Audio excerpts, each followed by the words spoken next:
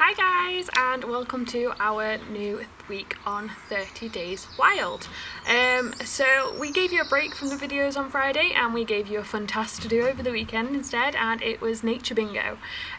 So let us know whether you've completed that. You have to stay up late to listen for the owl calling, so good luck with that. I really hope you guys have had fun doing it. So today we are going to be looking at a species of owl that you would find at night time in the UK, and it is the tawny owl.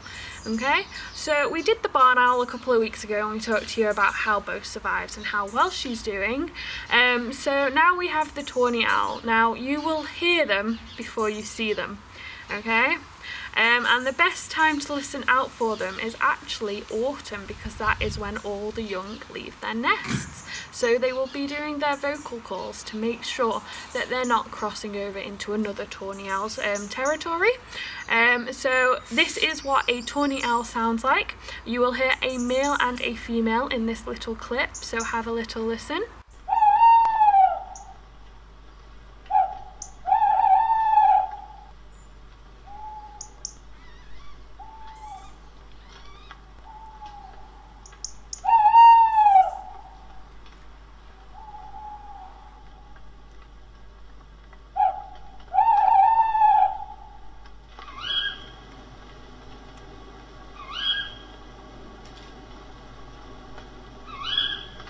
So that is what a tawny owl sounds like. So the male was the deep hooting, okay? So that is a male tawny owl, and then the female was the cooey.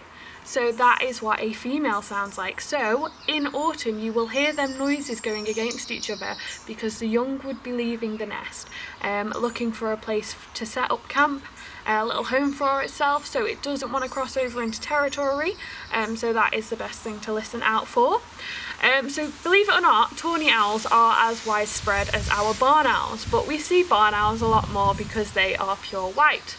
Our tawny owls literally look like a tree.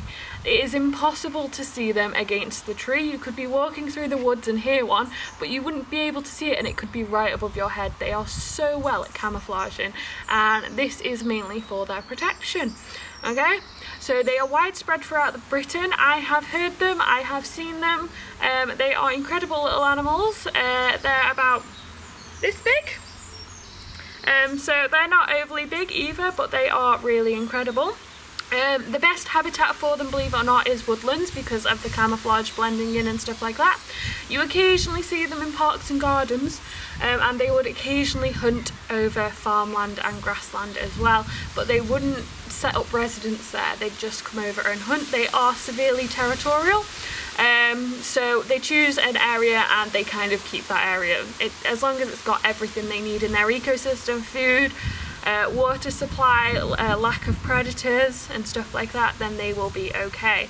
So they are carnivores, just like all of our birds of prey in the UK. So their diet consists of small mammals, small birds, and moles, believe it or not. This is the first one we've looked at that really eats moles. 45% of the tawny owl's diet is moles during June and July. So that's when baby moles come out and stuff like that. It's when you see loads of molehills, and tawny owls predate on them. So they may look annoying and pest and, you know, dig up your garden, and they're really frustrating, but they have that really important factor as well, that they feed off fabulous tawny owls. So unfortunately a tawny owl does not have a huge lifespan. They live for about 4 years on average. Occasionally they can go a little bit longer, but obviously not as long as some other species of birds of prey in the UK. And they are not nest builders, okay? So instead of building their own nest, they would use holes in trees, they would use old squirrel nests, old crow nests. They don't want to do the hard work. So they don't make their own nests, and then they lay 2 to 3 eggs in early spring, and the parents incubate them for just over a month, and then they will spend their time feeding them and rearing them, teaching them how to fly, branching. So a lot of people see tawny owls branching at the moment. This is the right time to see them. So they're not completely camouflaged right now because they look grey and fluffy as their feathers are still coming through, but their parents are teaching them how to get the wind under their wings, which is really fun. So if you do go to Delamere Forest or Bluebell Woods or something like that that's local around here, anywhere with a woodland area, have a look out to see some tawny owls. It's best to go at dusk because they would start to come out to hunt then. Okay, so that is the best time for them to come. Now, our tawny owls are monogamous, which means they mate for life. So the male and female meet each other and they are together forever. So that's really important. So they choose their territory and they live there forever. Occasionally they will branch out of their territory if there's a shortage of food, but normally they would stay straight in their territory. So these guys are protected. So our kestrels are amber on the RSPB, our barn owls are green, buzzards are green. Unfortunately these guys are amber, so they do need our help. Not severely, but if they keep declining the way they are going, then unfortunately it means that they are going to be red, in severe need of help. So we need to start helping them now to prevent that happening. And there's lots of ways for you guys to help, which is really fun. If you live near a wooded area, you can put up a couple of tawny owl boxes just to help them with nesting sites. Because they don't build their own nests and lots of trees are getting chopped down, it's just helping them in one way. You can take part in the BTO Tawny Owl Calling Survey. This runs through September, October and November. But to be fair, if you hear a tawny owl calling, you can just submit your data at any time. And basically all you have to do is sit out in your garden or sit out in a wooded area, and from the sound call that we showed you, you can determine whether it's male or female, and you can submit the data, your location, what you heard, whether it was male or female, if you saw it, and stuff like that. So it really does help them. It helps us with the distribution of where the tawny owls are going once they leave their nest. I did this last year, and believe it or not, they are more active during October and November, so that's when we heard the most calls last year. So it'd be really interesting to compare that and see what time our young are actually leaving the nest. The main threats to these guys, unfortunately, is pollution. I saw a post on social media the other day, unfortunately, of a tawny owl that had died because fishing line was left hanging in a tree and it got caught up in it. So rubbish and pollution like that, if you see any of that, please remove it from the habitat. These guys are supposed to live and thrive in their natural habitat, and us coming in and polluting it is going to cause them to not thrive.